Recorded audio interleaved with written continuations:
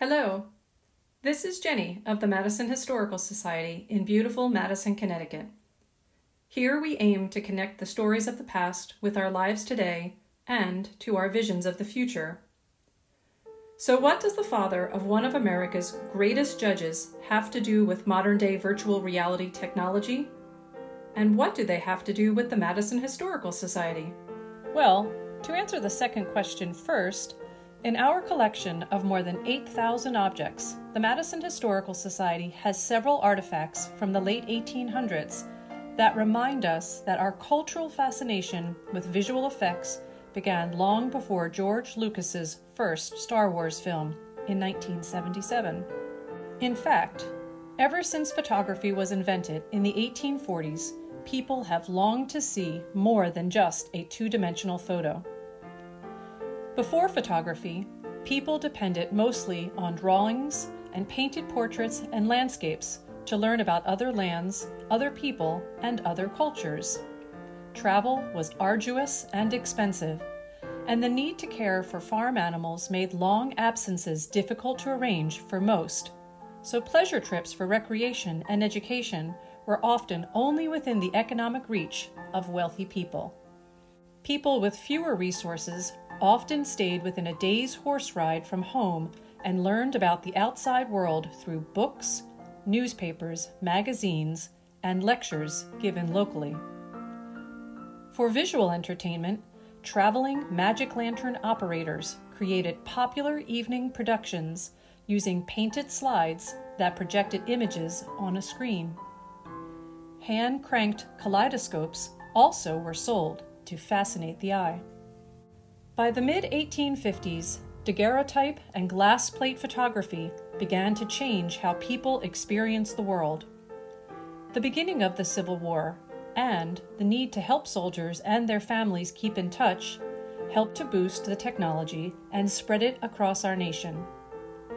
Yet, as wondrous, inexpensive, and realistic as photographs were, they could not convey depth or dimension like an artist's painting could. Oliver Wendell Holmes, the father of a famous son with the same name, decided to do something about it.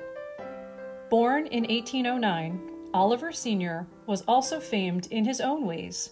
A great polymath of his generation, he was also a poet, teacher, medical reformer, scientist, and literary success.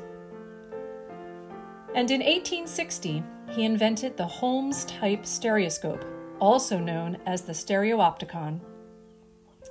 This device, held up to the eyes, had adjustable lenses that kept in position two photos that had been taken simultaneously at slightly different horizontal positions. When the user looked through this new device, these nearly twin images merged in the mind's eye into a single three-dimensional image. This innovation was astounding in its day, and it's still fascinating now. Before his death in 1894, Holmes did not patent his device or try to profit from it. Instead, he purposely gave the idea away to the world for anyone to make or improve. Simple to produce and operate, versions of his device remained in popular use into the early 1900s and can still be purchased today. The Madison Historical Society owns two Holmes Stereopticons and has many stereo images for use in them. They still work perfectly well, and they often evoke an amazed response of pleasant surprise from modern viewers with no batteries or Wi-Fi necessary.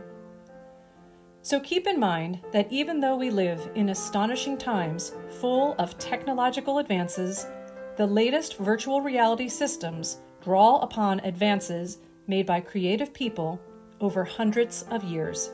We can't even imagine how current developments will germinate new advances in the distant future. To see these and other artifacts in our collection, search for Madison Historical Society albums on our Flickr site, and then see what you might imagine or invent all on your own.